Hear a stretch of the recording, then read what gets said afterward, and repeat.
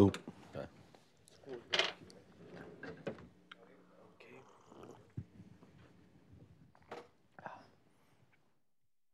Okay, I think everyone's had a few minutes to get in here. So thank you all for coming. I'd like to introduce you to Geoff Gilleaudeau.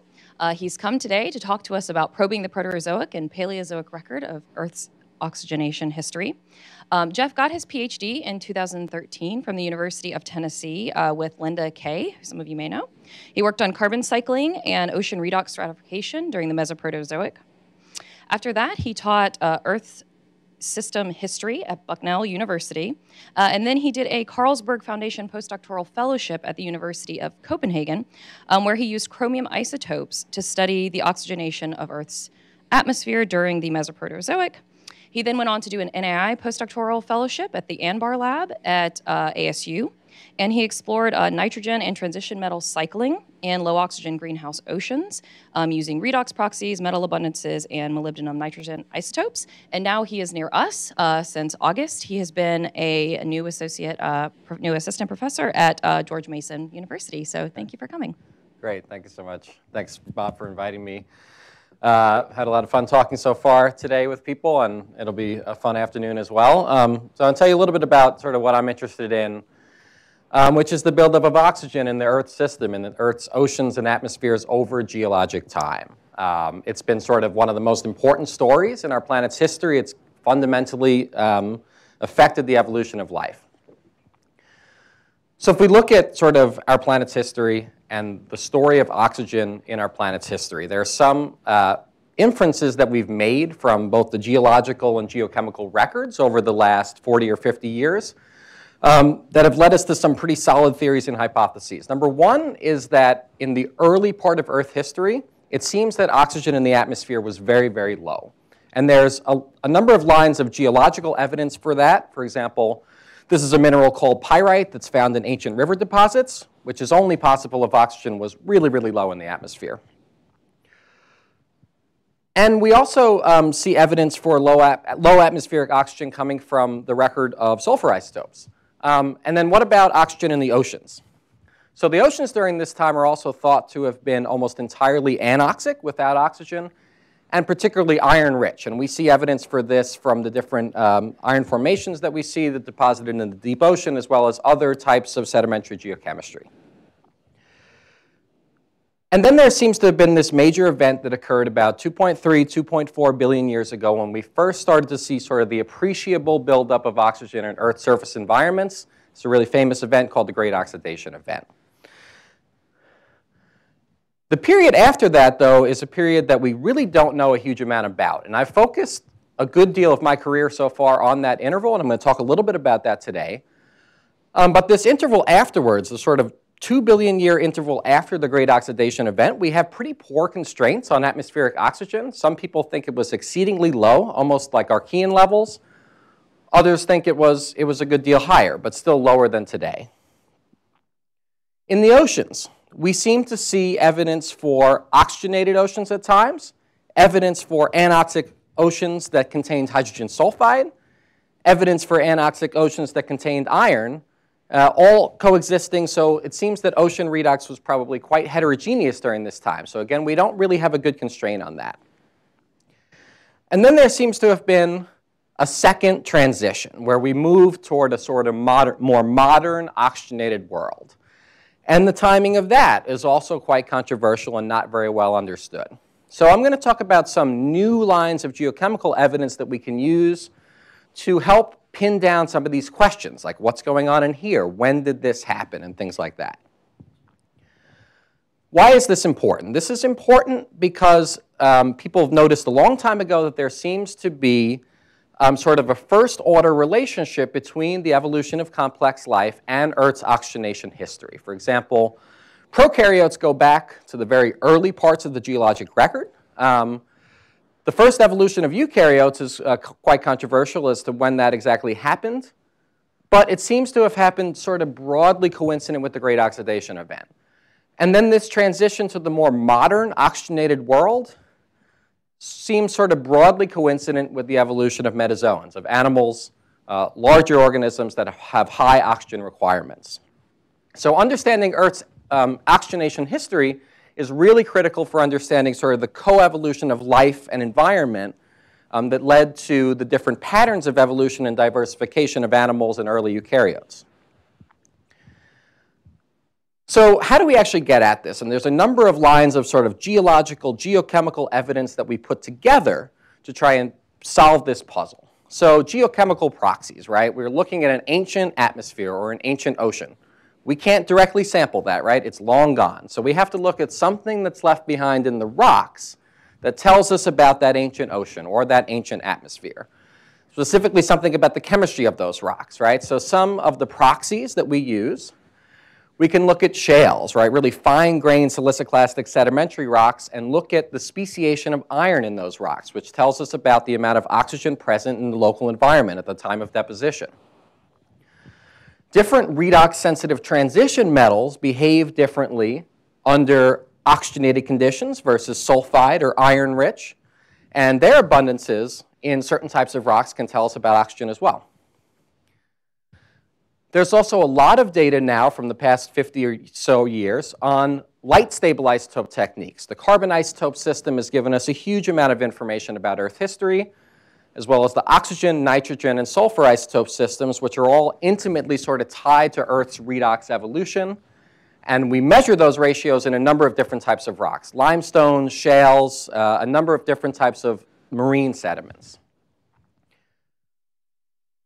Now, in more recent years, we've looked at some newer techniques, right, which are kind of possible now because of advances in mass spectrometry, where we can measure very, very small mass differences between heavy element isotopes.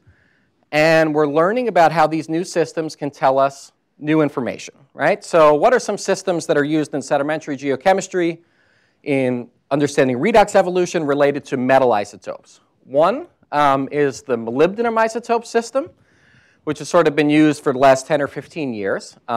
People measure it in fine-grained siliciclastic sedimentary rocks like shales. And it's given us a good bit of information about Earth's redox history. It definitely has its issues, as all of these proxies, and the proxy I'm going to talk about today, we're going to see what's sort of the strengths and weaknesses of that as well. Another system that is being used more frequently in the last 5 years is the chromium isotope system, which has a sort of a range of different controversial kind of interpretations right now about ancient atmospheric oxygen.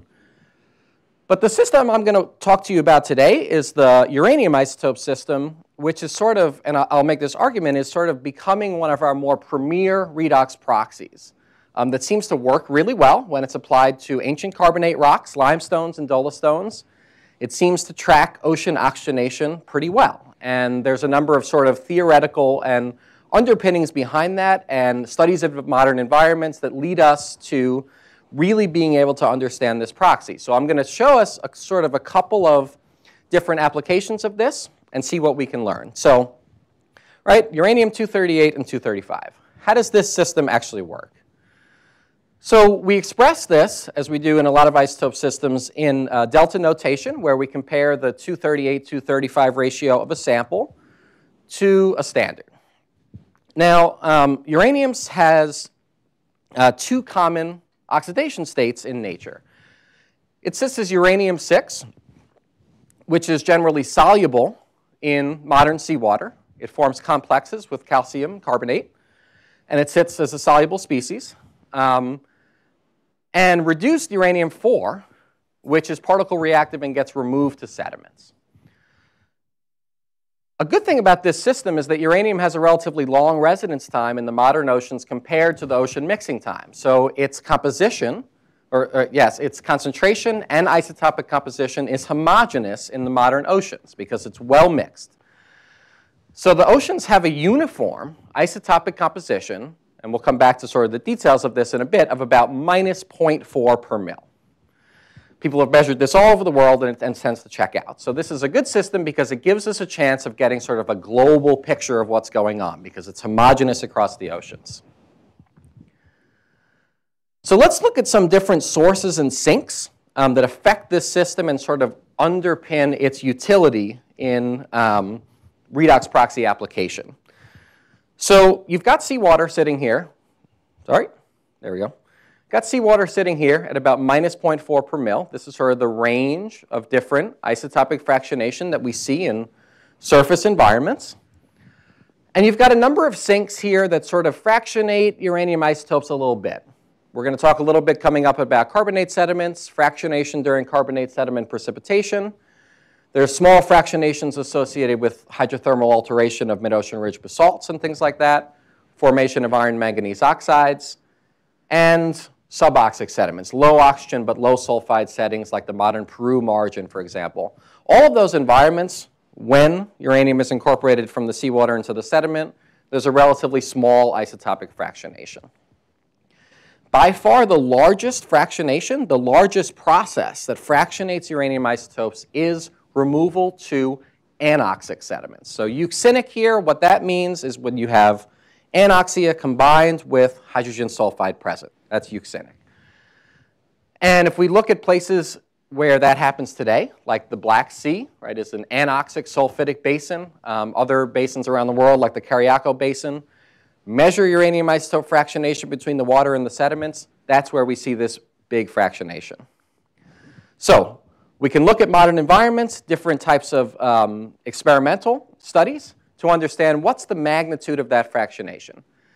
If you do microbially mediated uranium reduction experiments under anoxic conditions, right, you can start pulling out the heavy isotope with a fractionation factor of that, between about 0.7 and 1 per mil. Right? And it's important to note that the anoxic sediments pull out the heavy isotope. And here's the fractionation factor that we see the maximum observed in the Black Sea and the Saanich Inlet, which is another euxinic, modern euxinic basin. So this is really what underlies sort of the utility of this proxy. Okay? So you've got your seawater, just as a conceptual model, sitting with an isotopic composition over here of about minus 0.4 per mil. And you've got anoxic sediments pulling out that heavy isotope.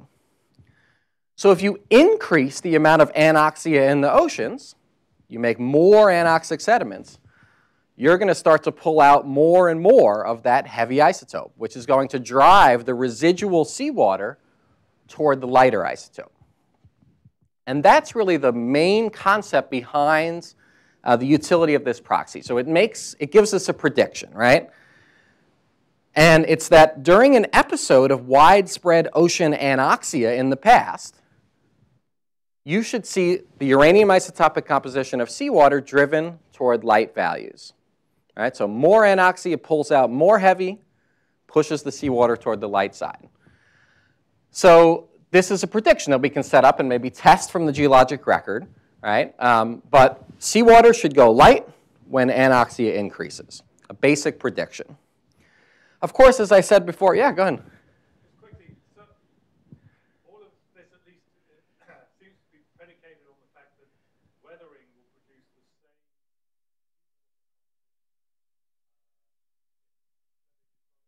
toxic atmosphere or an anoxic. Yeah, so I mean, we think that that there's a probably good argument to be made that because sort of post-GOE at least, that the general composition of the upper continental crust hasn't necessarily changed dramatically over the last 2.5 billion years, and that you're sort of at an atmospheric oxygen level where you're able to do that weathering reaction. I think that there's a fairly strong argument to be made that rivers were probably relatively close to where they are today. You know, that's debatable, but that's an assumption that particularly goes into our models that we'll see later. Yeah, yeah. And you know, the application of this in the Archean is a little bit more controversial. That's not something that I'm going to be talking about, but yes, but that's a good question.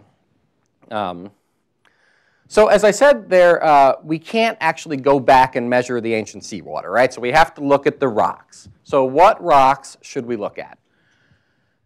And there's growing body of evidence that shows that actually carbonate rocks, carbonate sediments, are a good record of ancient uranium isotopes. So this is just a picture of the modern Bahamas, for example, from the satellite image, right, which is a sort of modern analog for a carbonate environment. So people look at the modern Bahamas and get at a whole bunch of different processes. What happens when carbonates form? How do they incorporate uranium? Do they fractionate the isotopes? What happens when they get buried? What happens during diagenesis when these rocks get changed? Right? So we can understand how carbonates work by looking at a modern platform like this. So there's some good news and some bad news. Number one, if you look at the modern Bahamas at primary carbonate precipitates, you go up to a piece of coral, right? You go up to a chunk of green algae, a primary precipitate. It matches the seawater uranium isotopes really well. And people have also done inorganic precipitation experiments to show that they match pretty well as also. So primary precipitates do seem to effectively capture the uranium isotopic composition of seawater. But early diagenetic phases, for example, if you got just loose sediment sitting around, you do a shallow box core, right, and you measure those, they all tend to be just a little bit heavier than seawater. And we think the reason for that is that if during early diagenesis there's anoxia in the pore waters, you can incorporate a little bit of heavy uranium-4 into the sample, pushing the whole thing a little bit heavier. So we think that this kind of offset here is something that occurs during sort of early anoxic diagenesis. But the good news is that if we go and look at, for example, 3 different cores way down into the Bahama carbonate platform, a lot of these cores have aragonite, calcite, some even early dolomites that formed in contact with seawater. They all basically sit in that same range, somewhere around 0.3 per mil heavier than seawater. So yes, it's offset. For example, right, we can't look at the sediment and exactly get the seawater value. But the good news is that it seems like this offset is relatively consistent. And it's not really dependent on the depth of burial or even on early changes in mineralogy. It seems more that if diagenesis is occurring in the presence of seawater, you're able to preserve that signal. So carbonate sediments, I think, can be, and I'll show some more evidence for this, be a reliable archive for seawater, provided that we avoid samples that have been extensively altered outside of the seawater realm, right? Rocks that have seen meteoric fluids or deep burial diagenesis, those are going to be messed up. So we want to avoid samples that have been extensively altered by non-marine fluids. And when we're looking at the exact value, when we're trying to actually get at seawater, we need to consider this correction, right, that we see based on modern environments. So one of the best case studies that we've seen, right, I mean, another way to test this is go back in the geologic record and say, like, we're going to measure 4 different places around the world at the exact same time, and we're going to see if we get the same answer. Because if this works, we should get the same answer, right? So people have looked at the mass extinction event that occurred at the end of the Permian period. Across the Permian and Triassic boundary, there was a huge mass extinction event. It's recorded in different carbonate sections across the globe, some from the Atlantic, some from the Pacific. So 4 different sections worldwide basically show identical uranium isotope patterns, namely that there's a sharp shift toward lighter values, which indicates more anoxia, immediately associated with the extinction horizon. So number one, I think that that's strong evidence that if we're looking at sections, right, that are not heavily altered, we can actually record a good seawater signature because we're getting a consistent result across, thousands of kilometers sections apart. So it is giving you a global signal. And right, people have hypothesized before that this extinction was actually because of anoxia. So there's some support for that hypothesis as well in these data. So I'm going to go back to our sort of broad story here that I talked about and see if we can look at a couple of these little problems and if we can apply uranium isotopes and learn something new. So the first one I'm going to talk about is this later transition to a sort of more modern oxygenated world. When did this occur? What's the timing of that? And things along those lines. So let's focus in on this interval here from about 600 million years ago to about 300 million years ago, right? And sort of the thinking about the geologic timescale, you've got everything before the Cambrian is the Precambrian, this sort of great first 7/8 of Earth history, and then going into the Paleozoic here.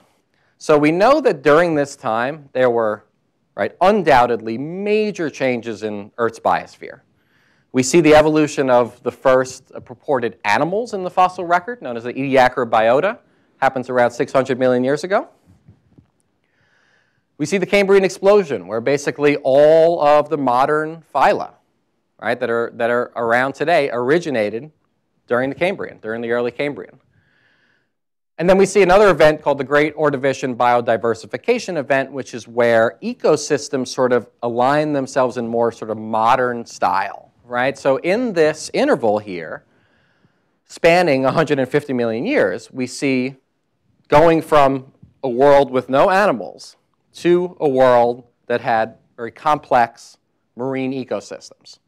So clearly, there were some very major changes to the biosphere occurring during this time, and it's long been sort of hypothesized that this had to do with ocean oxygenation, So a number of major studies, oxygenation of the deep oceans during the late part of the Neoproterozoic in here, leading to the rise of animals.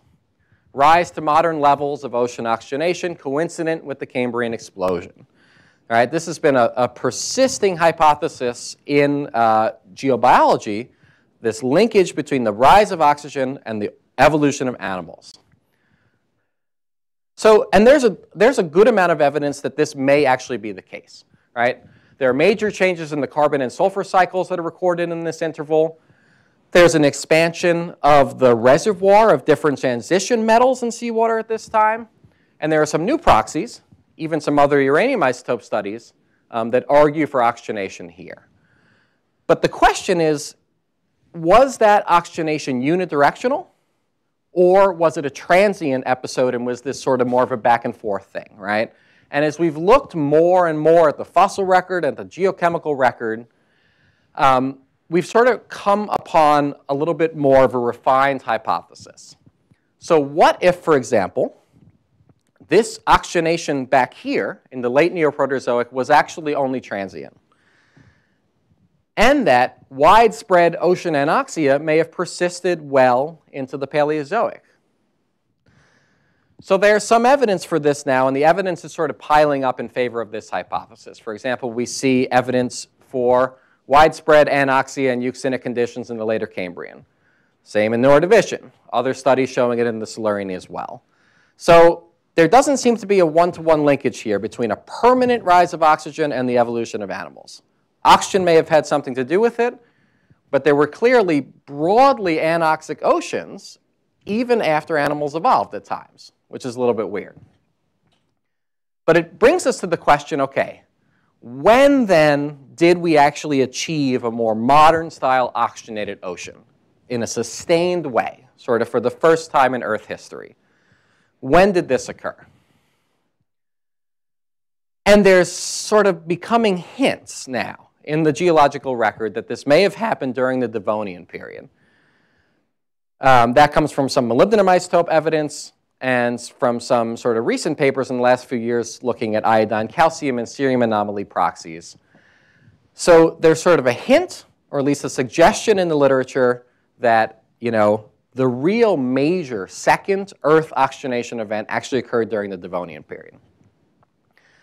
That actually shouldn't be all that surprising because the Devonian period is the time when land plants really took off in Earth history. You had sort of little shrubby guys back in the Silurian, but through the early Devonian here to the late Devonian, we saw the evolution of sort of low shrub plants to more deeply rooted land plants and even having the first forests. So the Devonian marks a major change in terrestrial flora, which affects biogeochemical cycling by affecting weathering, by generating oxygen to put into the atmosphere.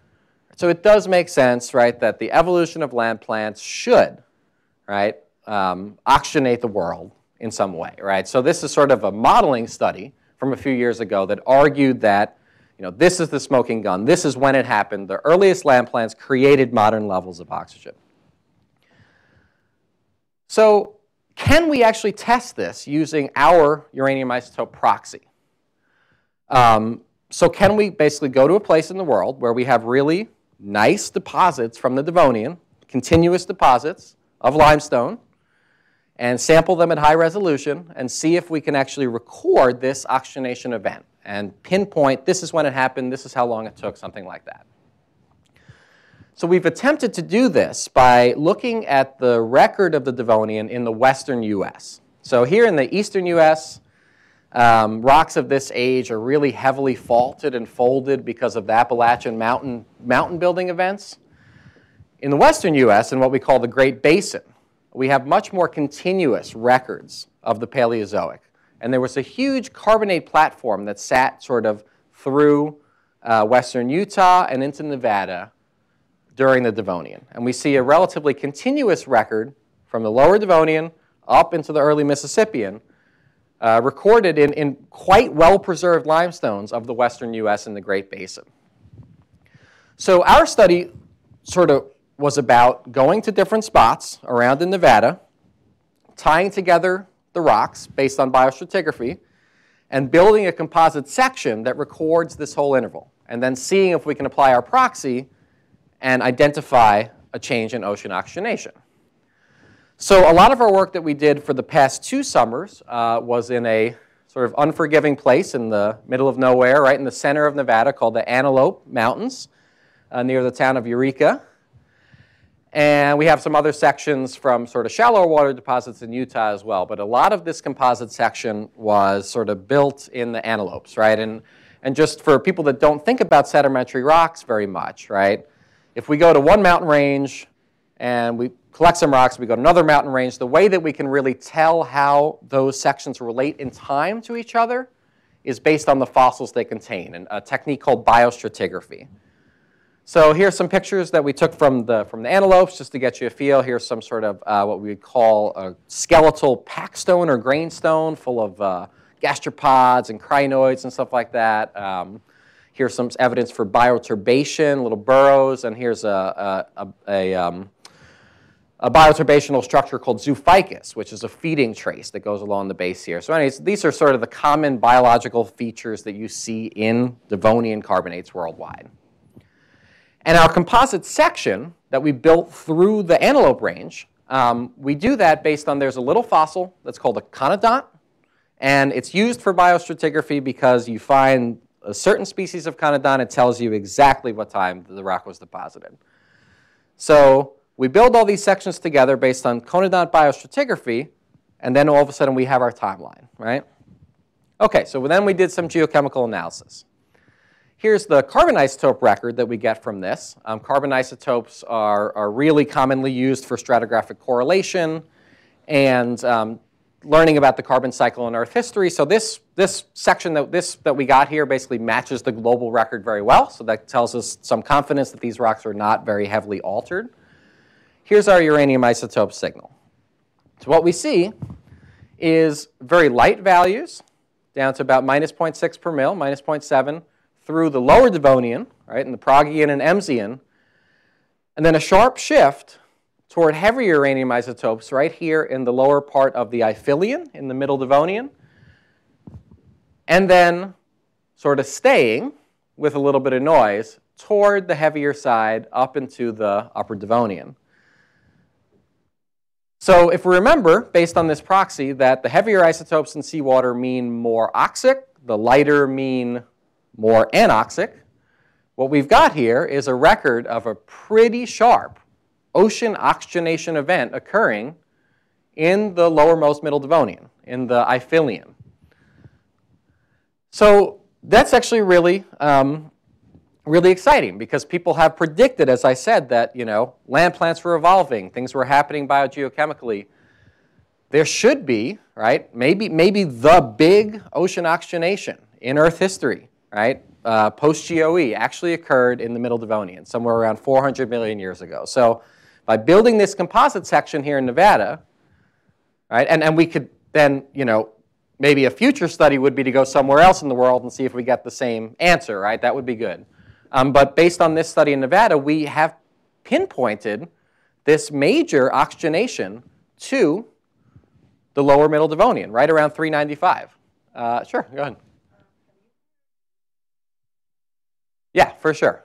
So uranium concentrations, well, there's a lot to say about uranium concentrations. They tend to be specific to sort of the facies. Different types of packstones and grainstones will have different uranium concentrations than the deeper water, like carbonate mudstones and rhythmites and stuff like that.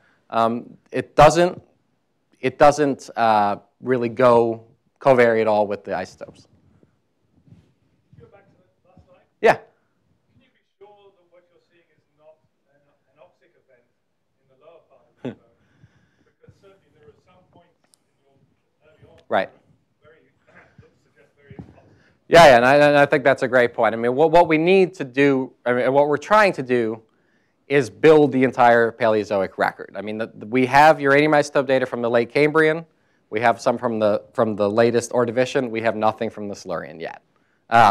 So, you know, it makes sense with the prediction that you might expect oxygenation here, but, you know, were the oceans oxic in the Silurian? It's certainly possible, right? And that's something that needs to be tested with more complete sections. I mean, the thing that we run into with this proxy is that it's new enough and it's expensive, right? So you know, you want to how do you write into a grant filling up the whole Paleozoic when you need to do high enough resolution? Each data point costs us $200. But yeah, so that's sort of the long-term goal, though, to be able to say, okay, is this really the event? You know, we need more context to be able to say that. But that's a great point. So a Devonian oxygenation event, right?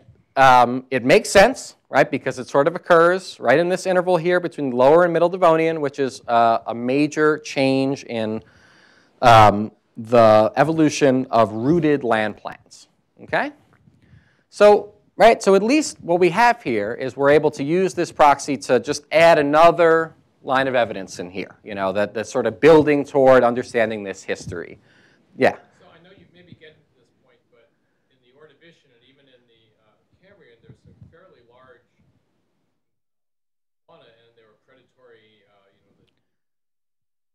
Right, right. They had pretty high metabolic demand. So when you say oxygenation event, are you talking about an increase from 15 to 25 or something? What sort of? Right. There has to be some oxygenation, at least the shallow oceans, to very rich. Right, and I think so. I mean, there's 2 points there. I think, and I'll show you with some modeling that we've actually used to try and say, okay, how much of the ocean was actually anoxic. This proxy is not going to get you directly at atmospheric concentrations. Our best bet for that so far has been the geocarb sulfur models that people have done. People have used fossil charcoal, for example, that say you can't have a forest fire if you're below 15% atmospheric oxygen. That record tends to show also indicates that atmospheric oxygen was sort of in the range of maybe 10% in the Cambrian and Ordovician, getting us up to 20% through the Silurian and the Devonian. Yeah. But yeah, so I think it's important to sort of take, you know, an atmospheric proxy and then tie it to an ocean proxy and see, are these systems coupled and those sorts of things. So that sort of brings me, like, this is scary, obviously, so we're not going to get crazy into this, but what you can do is you can play games with isotope mass balance modeling, right?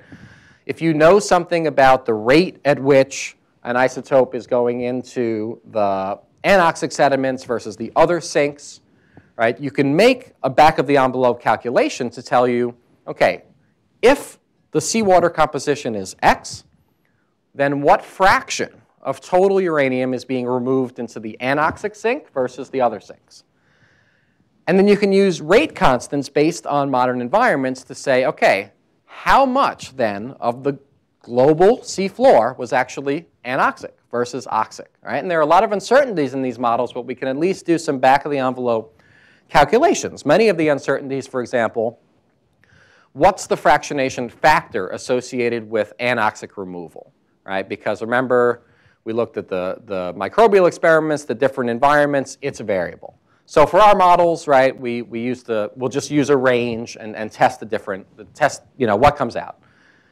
Another uncertainty in these models is these rate constants that we use that are related to uranium burial rates in different types of sinks, anoxic versus oxic sediments and things like that. So, you know, there's a lot to be said here, but just for some of the ballpark calculations I'm going to show you in a minute, right, we just, you know, use some of the most conservative values that is going to give us a maximum estimate. So if you do just a range of back-of-the-envelope calculations based on isotope mass balance modeling, you come up with something like this. During the lower Devonian, Progean and Emsian, half or more of the global seafloor was probably anoxic in order to get the seawater to that value. After that oxygenation event, in the Iphilian and Gilleaudean, in the middle Devonian, you're making it so it's less than 8% of the seafloor is anoxic, much more modern looking. All right, so it's not meant to take this as the gospel, but it's meant to say, you know, however you sort of slice it mathematically, it shows that this was a major event, right? And it was a major increase in the seafloor area of oxic conditions. So in the last part, I'm going to sort of show us a little bit of a second case study here. Another time when we might want to use this proxy to actually learn something. And that is in this guy here. So after the Great Oxidation event and before that modern transition. And we know increasingly, or you know, we know very little about this time period, right? There's these broad estimates. Atmospheric oxygen could have been very low, could have been a bit higher. We know it was probably lower than today. How much of the oceans were anoxic? Because it sure seems like most of the oceans must have been anoxic, but there's evidence for oxygen in some places, evidence for hydrogen sulfide, other places, iron in other places.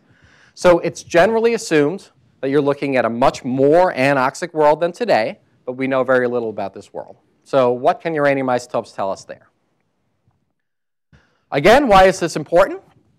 This is the interval before the evolution of animals, right? So you can sort of play the reverse game and say like, okay, well, why weren't there animals during this time, right? So eukaryotes, there's a long fossil record of eukaryotes, single-celled algae and things like that, but a much shorter fossil record of animals. So this interval in here, it's very critical to understand, you know, was oxygen stress or hydrogen sulfide stress an important player in determining sort of the trajectory of animal evolution. So we have a number of field sites we're working on here. I also go up and get samples from different collections, but I spent a field season up in Arctic Canada, which was a lot of fun, up on Baffin Island, on the northern part of Baffin Island, in the Bilat supergroup, which is from the late Mesoproterozoic, about 1.1 billion years ago. Just to get you a feel for the rocks, these are sort of some of the common features that you see in Proterozoic carbonate rocks, where you see nice evidence for wave ripples here. These are some little rip-up breccias. And these are sort of direct seafloor precipitates that we think formed when the carbonate saturation state of the oceans was higher. And you're able to sort of directly precipitate carbonate minerals on the seafloor. Another place I've been working is in North China in the Zhejiang group, in both the Gaozhuang and Wumishan formations. It's a little bit older, about 1.5 billion years ago.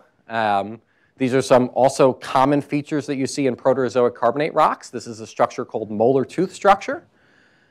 These are stromatolites, right? So they're thought to be the evidence of ancient microbial mats that are sort of binding and trapping and precipitating sediments in these domal patterns. So done a number of work up on Bilat, in the Bilat supergroup in Canada and over here in North China. I've also supplemented that data set with a number of samples from previous field work. I did some work in India. We're working on some samples from the Harvard collections in Siberia, as well as from Australia and some other collaborative connections. So what I've done here is a little bit different, right? Because we're trying to get at a billion years of time here. So we're not going to get the detail of what happened on a short time scale like we did in the Devonian. Here, I'm going to say, I'm sure there was a lot of variability, but I just want to get a general baseline. What was it like during this time? So I did a compilation of uranium isotope data through this interval here from about 2 billion, 500 million years ago. So there's a lot of noise here, right? And that makes sense. This tends to be a bit of a noisy proxy in general. Even you saw in the Devonian, there's a good amount of scatter in those curves. And so there's clearly evidence for periods of more widespread anoxia and less widespread anoxia, right? Through a lot of these different formations that we measured. So what I tried to do here is take more of an aggregate approach, right, and look at each of the different formations, the different time periods that were kind of a snapshot of sampling. Took the median for that formation, and I plotted here the 25th and 75th percentile for the values, so we can sort of descriptively show what's seen here. So if we come in there, what we see is that the values for the middle Proterozoic here kind of sit in the range between minus 0.4 and minus 0.5, with some intervals where it goes down lower. So the median for the entire data set is around minus 0.4. And that's really weird because that's pretty oxic looking, right? And it's thought that the Proterozoic oceans must have been more anoxic than the Paleozoic oceans, right? Because if we go back to our lower Devonian from the previous study, we were sitting down at minus 0.6, minus 0.7. So could the middle Proterozoic oceans before the evolution of animals actually been more oxic than the early Devonian oceans? That seems weird, right? And it doesn't actually jive with a lot of other lines of evidence. So this is where we sort of highlight, what different proxies can tell us, what are the strengths and weaknesses of different proxies. And I'm going to show you in a minute why there are some sort of ambiguous interpretations in this particular case. Another way that we can look at this is I plotted our data in a histogram. This is the modern Bahamas, right? So our Proterozoic data are lighter than the modern Bahamas. So that's telling us it's more anoxic than today. That makes sense, right? But again, we're heavier than at some of these other times of anoxic conditions, during the Phanerozoic. So this is that Permo-Triassic extinction. The values are down here, right? And again, like the lower Devonian that I studied in the previous one, they were down here. So our Proterozoic is somewhere intermediate between those, somewhere between this modern and then those more anoxic conditions in the Devonian and Permo-Triassic. So the point is, how do we actually explain this, right? And if we do some of this modeling again, this paper we're about to submit, so I've got the modeling kind of more down, right? So we've done a number of different types of models here looking at the range of seawater values. This would be my estimate for the Proterozoic seawater. And then the amount of seafloor covered by anoxic or euxinic sediments, and then sort of changing these different model parameters to see the sensitivity and stuff like that. The point being here, though, is no matter what you do in all this model space, you can't get much more than 40% anoxic oceans, no matter what you do, right? And if you take the most reasonable values, which is what I've got over here on the right side, you come up with a maximum seafloor anoxia of 27%. But for the Devonian, which we looked at a few minutes ago, I was coming up with 46. So again, that seems weird that the oceans were more oxygenated at this time than they were later, after the evolution of animals. So how can this be explained? Let's go back to this system again and just look at some of the way that we look at this, right? So again, the utility of this system is built on the fractionation during anoxic sedimentation. If you look at it, though, our understanding of that is based on a very specific type of anoxia. Everything we've measured today, from the Black Sea, the Saanich Inlet, the Framvjaren Fjord, are from what we call euxinic environments, anoxic conditions that also have hydrogen sulfide. So maybe it's actually that the type of anoxia matters, because in the early oceans, in the Precambrian oceans, we think that anoxia was more associated with iron-rich conditions as opposed to sulfide-rich conditions, because there was less sulfate in the oceans and other arguments like that. And the point is, we don't really have a lot of good analogs for what an anoxic and iron-rich situation is going to look like. And we're actually working on a lake right now in Michigan to help us answer that. But there's some evidence to suggest that this type of fractionation, this large fractionation, is generated in sulfide-rich environments only. And if it's iron-rich and not sulfide-rich, that fractionation might be a bit smaller. And that kind of throws a little bit of a wrench into our proxy, right? So then what we're really able to do here is constrain euxinia, right? We're able to constrain the amount of sulfide-rich anoxia, but we might have trouble figuring out what the rest is, right? So I think that this is sort of meant not to convince you one way or the other, or to just to show that different geochemical proxies have their strengths and weaknesses. They're really good at telling us some things, but we need to know the weaknesses, and understand the ambiguities in other situations. So with respect to this Proterozoic data set, I think that the uranium isotopes suggest a low degree of euxinia in the mid-Proterozoic oceans. But it's difficult to distinguish the redox state of the remaining seafloor using this proxy alone. So that's why you've got to tie in other proxies that are sensitive to more iron-rich anoxic conditions. So it highlights the limitation of this proxy when applied to the Precambrian, because we know that anoxia back then tended toward the iron side, not the sulfide side, right? So it gives us a couple of different sort of ambiguous interpretations. So what we really need here is further study of iron-rich analog environments. As I said, I'm working on a project looking at a ferruginous or iron-rich anoxic lake in Michigan, which has been a fun project. And being able to include those data in our models will get us to refine, okay, is this oxic? Is it iron-rich? What is it, right? Okay, so basically the point of that was to sort of show these two different scenarios, taking this proxy, applying it to do the two different times in Earth history, figuring out what it can tell us, what it can't tell us. So what are some of the broad conclusions? I think it's very clear to say that oxygenation of Earth's oceans was not unidirectional following the Great Oxidation Event. There certainly was not a singular permanent rise in oxygen associated with the evolution of animals, right? Instead, widespread marine anoxia persisted well into the Paleozoic, long after the Cambrian explosion, long after the Ordovician radiation. Life was doing real well on continental shelves, but there was still a large degree of ocean anoxia occurring, maybe in deeper waters. There is, however, there were hints of this before, and now our uranium isotope data, I think, are strongly suggesting that there was a major ocean oxygenation event that occurred in the early Middle Devonian, right? Whether this is the oxygenation event, we need more resolution to be able to tell that, but it clearly was a major event. And the timing of it makes a lot of sense with those evolution of terrestrial floras, the larger root depths for plants, the development of forests, right? The transition from the lower to Middle Devonian was a major transition in plant evolution, which affected biogeochemical cycles, weathering rates, atmospheric oxygen. And it makes sense that we might see an ocean oxygenation event, a global oxygenation event, right at that time in the early Middle Devonian.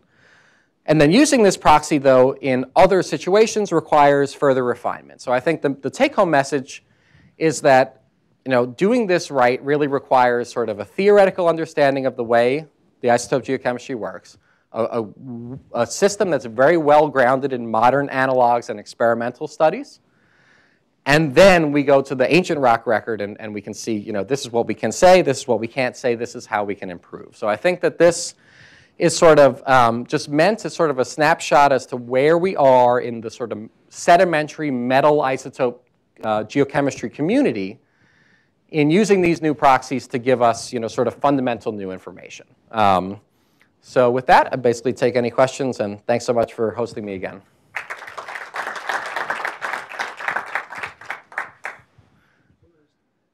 This is in this is in the Pahranagat Range, about 100 miles north of Las Vegas. Yeah. Geoff, thanks. Yeah. That was really fascinating, Thanks, and so much to think about. We've been thinking a lot about the Mesoproterozoic. Yeah. And I've got a, I'm trying to think through this process. You're using the delta U-238, as in many isotopic systems, is a scalar. And so of course, one of the questions you have to constantly be lying awake at night, is there something else that could be affecting this? And there's something really weird about the Mesoproterozoic. So I have two questions. First, we know that uranium is concentrated often in granitic terrains, and some people suggested it's because you got a uranium fluorine complexation in fluids and so forth. So the first question is there any fractionation associated with that process? And the second thing has to do with rodinia itself. What Chao Liu has found is that you have this very distinctive trace element distribution, which may be related to a very extensive erosion of all that granitic terrain formed during rodinia. So if you, in fact, have an isotopic fractionation in the granites, which generally would be a small signature, but all that granite went into the ocean, would that have an effect on the ocean isotopic signature? Yeah. Does that make sense? Yes, it makes sense for sure. So yeah, I mean, we know, right? I mean, I was looking at the Grenville over the last 3 days over the weekend. So obviously the formation of rodinia and the magmatism associated with that was monumental. But I think people have measured the bulk uranium isotopic composition of Grenville granites, for example, or granites from across Earth history, and have found that it's relatively pretty much hits right on the nail. And so there seems to be a relative homogenization that occurs in those types of processes. So that gives us, I think, some confidence that, for example, a 1.1 billion-year-old granite is not dumping in something different, right? But I think the overall effect, though, of the amalgamation and breakup of rodinia on elements, for example, could we have increased sort of the flux of uranium during the weathering of the Grenville terrains, for example? That would be something interesting to study. I'm not exactly sure how to get at that, because the sort of what concentration ends up in your rock, whether it's a limestone or it's a shale, is going to be sort of a complex interplay between what you're bringing in and then how much is being sucked out by the anoxic sediments, right? So what we think generally is that that the uranium isotope, the uranium concentrations of the oceans themselves were probably low throughout most of the entire Proterozoic until the late Neoproterozoic. And we see that with a number of different metals. And we think that that's because, again, this doesn't, we can debate what this means, but that more ocean anoxia meant more drawdown of those metals, so the overall oceanic reservoir of those metals stayed relatively small throughout the Proterozoic. So maybe dumping in a bunch more when you're weathering off the Grenville granites and stuff like that, maybe it wouldn't show up in the record because of that drawdown or interplay. But yeah, I see what you're saying, and I think generally we need to think more about the connections between sort of the end of the quote-unquote boring billion in Mesoproterozoic, the Grenville and rodinia tectonic events, and then sort of coming out the other side with a very different world. It's kind of related to that and Connell's question about weathering. So the residence time, what you're referring to in the drawdown must be dependent upon the proportion of 6+ to 4+ uranium. So wouldn't the inference be that back in time you have a more local signature because any 6+ that's coming from rivers or something is immediately dumped out of the ocean, or is there something else that indicates that there's a long residence time, this 400,000 year? Yeah, it's certainly possible. I think it's probably more than likely that the residence time was shorter, right? And but particularly, I think that right. So that is, I think, less of an issue in the Devonian, right? Because if we look at sort of the size of the seawater inventories of these different metals, and this kind of gets at what I was trying to say to Bob, is that a lot of these metals, like molybdenum and uranium, seem to have just been very low in the Proterozoic oceans because of wide-scale drawdown.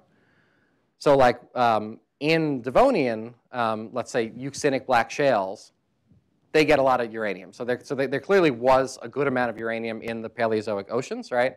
So I think it's less of an issue in the Paleozoic, but it becomes a much larger issue in the Proterozoic when, I think that can be modeled. I haven't thought about it myself, but you can sort of probably get the residence time short enough that you're coming up on the ocean mixing time and potentially making this more of a local thing, right? So I mean, does that, for example, explain some of the large degree of variability that we see in single formations, for example? And that could very well be the case. So I think that is something that needs to be thought about with a lot of these different proxies, but that is, you know, another potential limitation is you need to have a large enough reservoir, exactly, that it stays well mixed, basically. Yeah.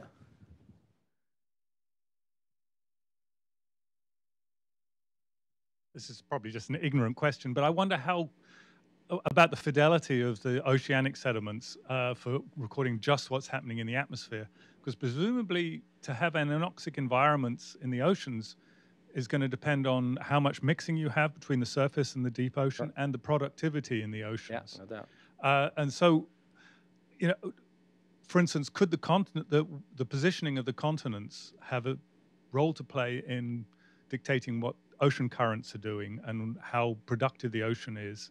And so taking into account where the oceans are, how they may be changing the currents in the oceans may have just as much to do with the relative abundances of anoxic and oxic environments as what's happening in the atmospheres. Yeah, that's absolutely true. I mean, it's, you know, for example, so we don't, so based on like sort of what we think we know about atmospheric oxygen, you know, it seems to have risen from the Ordovician through the Silurian up into the Devonian, associated generally with the expansion of plants.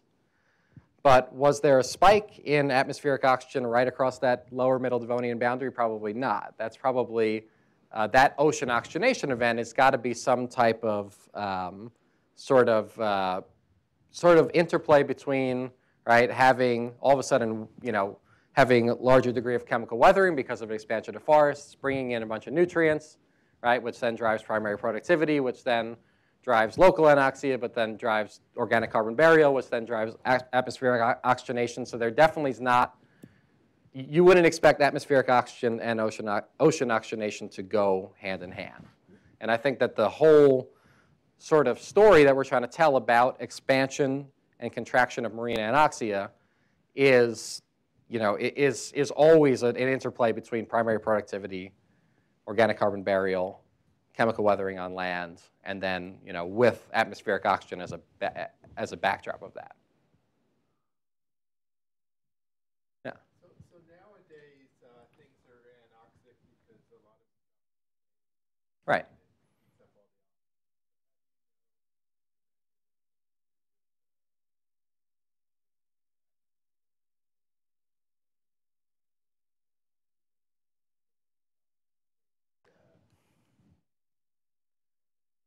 Right. So there's and that's you know, we do see evidence for that happening. For example, right, here in the East Coast in the Appalachians, you go out to Pennsylvania, you get into the Devonian, you get a black organic rich rock that they're fracking to get natural gas out of, right?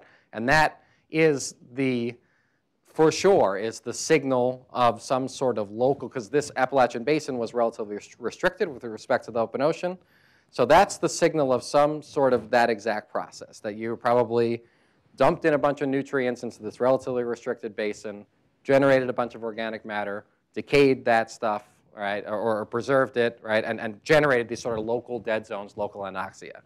And again, it is that can happen on the global scale too. I mean, for example, with the Permo-Triassic anoxic event that may have caused the extinction, probably didn't have to do with a direct change in atmospheric oxygen. It's instead thought to be related to the emplacement of all these young volcanic rocks. There were these huge emplacement of these Siberian trap volcanic rocks, which they think all of a sudden weathered really rapidly, dumped a bunch of nutrients into the oceans, drove productivity, and then basically drew down oxygen. So it was, you know, you can generate, as you said, sort of massive ocean anoxic events without changing atmospheric oxygen. We think that probably happened during the Jurassic and the Cretaceous as well, where we see the ocean anoxic events. So there's certainly a decoupling, and you know, we need to be clear to say, you know, this is an atmospheric oxygenation event or an ocean oxygenation event, and this is what our proxy can tell us about that versus not that, I guess.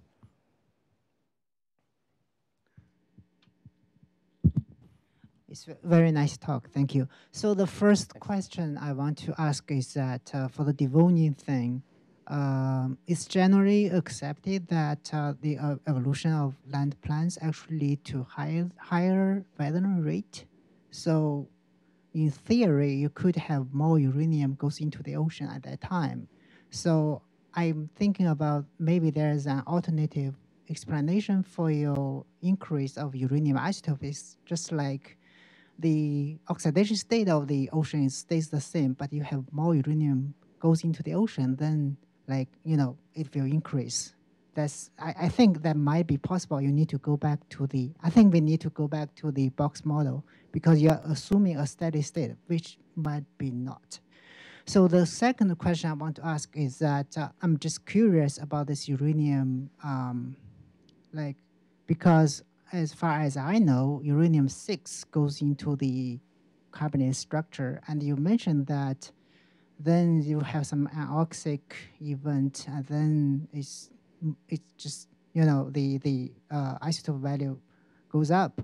So you must have some kind of uranium-4+. Are they in the crystal structure of carbonate, or they are just from some weird trace non-carbonate phases in your sample? I mean, if that's the case, we might need to refine the dissolution method of the carbonate to look at what really makes this elevation. Yeah, that's a great point. So I was totally with you on the last one because, right, so the process of why, that he rightly pointed out that the modern sort of sediments that are just sitting on the bank top in the Bahamas are actually heavier than the seawater is because in the modern Bahama bank top, when you dig down, there's actually sulfide in the sediments. And they go anoxic, the sediments in pore waters pretty quickly below the sediment water interface. So what we think is happening is that, right, it's mainly U6 that ends up in the carbonate. But in that early diagenetic environment, you can end up incorporating some isotopically heavy U4. And where that sits, we do not know. Whether that sits in the lattice or whether or not that's sort of a surface complex or something like that.